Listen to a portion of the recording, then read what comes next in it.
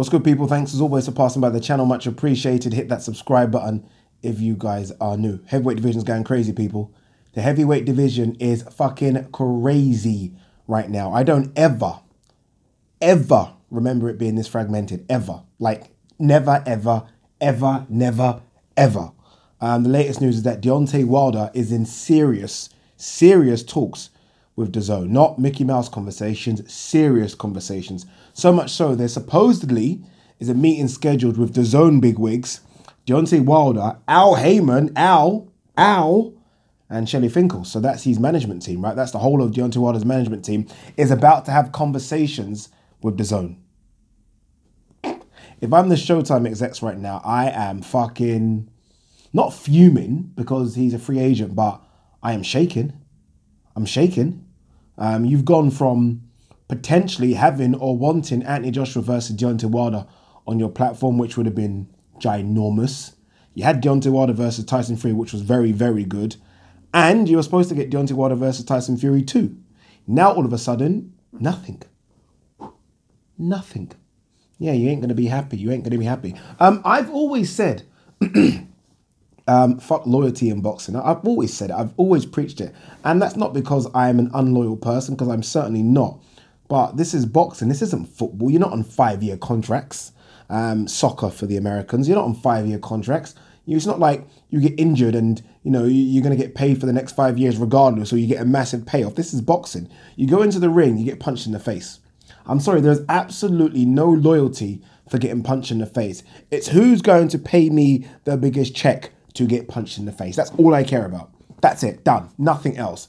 And if you're Deontay Wilder, you're 40 plus fights in.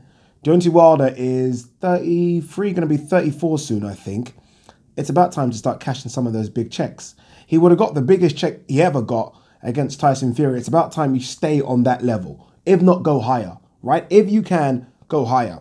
I mean, he would be looking at some of the numbers that some of these people are getting in some of these recent deals, right? Tyson Fury might get up to 80 million. I mean, he looked at what Canelo's getting. He knows what Anthony Joshua's getting. He's thinking, wait a minute. I'm a big star here. I want some money. I want some cash. I mean, cash me in. And we know that he spoke to Top Rank, or Top Rank sent out an offer to him. And he must have thought, fucking hell. You want to pay me what? And Dazn obviously thought, you know what? We can top that. Where are Dazn getting all this money from? Honestly, Dazn, they must be funded by El Chapo, but Dazn have said we can top that. And if you're Deontay Wilder, you look at that, you look at what Showtime are paying you, and sorry, again, F the loyalty shit. Pay me right now. And I think it makes sense. It makes absolute sense for him to go and talk to Dazn. And it makes sense if they're offering a bucket load more, it makes sense to sign with them. Again, it's not just hearing what ESPN and Top Rank are willing to pay Tyson Fury, or hearing what Canelo's getting, or maybe even what Usyk's going to get. Hearing what GGG's getting as well. I mean, we're hearing that GGG could get a 2-fight deal of $40+ million. If you're Deontay Wilder and you're hearing that, you're on the phone to Al Heyman and Shelly Finkel and saying, look, we need to speak to these people. So I think it makes absolute sense to go and speak to them. And what it also does, and you don't have to be a rocket scientist, is it brings the Joshua versus Wilder fight potentially closer. It does. Obviously, they both got tasks to go through. Dominic Breazeale for Deontay Wilder, Jarrell Miller for AJ. But, I mean, surely if they get through those, they both could be on the same network. I mean, come on. Surely this makes it easier now. No? Surely it does. What for Dominic Breazeale versus Deontay Wilder? I mean, that was going to be on Showtime. It was going to be on pay-per-view, which a lot of people weren't happy about. But it had to put it on pay-per-view just because Top Rank offered Deontay Wilder so much money for that Tyson Fury fight, or the Tyson Fury fight that will happen, that the Showtime bigwigs had to match that. So although they didn't want to put that fight on pay-per-view, they had no choice but to chuck it on pay-per-view. Does it still happen on Showtime? Does it still happen May 18th? Don't think so. I don't think it does. I really don't think it does. The fight still will happen, but it's more likely, if he is in serious conversation with Dazn, it's more likely that fight happens on Dazn as well, which is crazy. I mean, if you haven't signed up to Dazn and you live in America, I don't know what you're waiting for. Again, what is the cost? $12?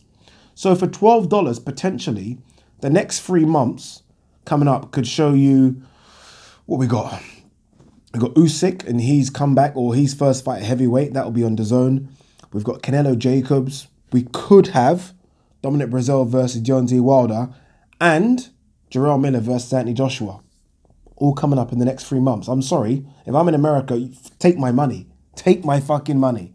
Because all 4 of those fights potentially could have been on pay-per-view in the States. All 4 will now be shown on Dazn for £8 a month. £8 a month. What do you guys make of this? What do you make of what's going on in the heavyweight division right now? Everyone seems to be moving. Everyone seems to be thinking, look, I'm going where the biggest checks are.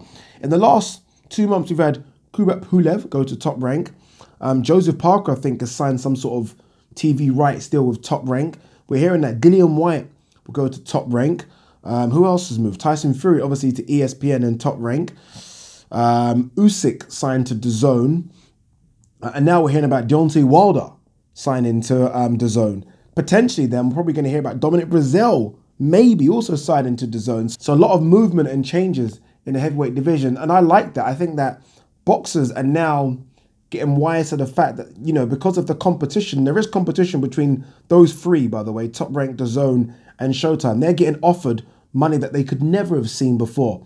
Trust me, if DAZN didn't put their feet into this water, boxers still would be getting paid low money. Because DAZN have now come in and started to shake things up a bit, these networks are offering money that they really don't want to, but they're forced to keep the little stars they have. Think about this as an example of that.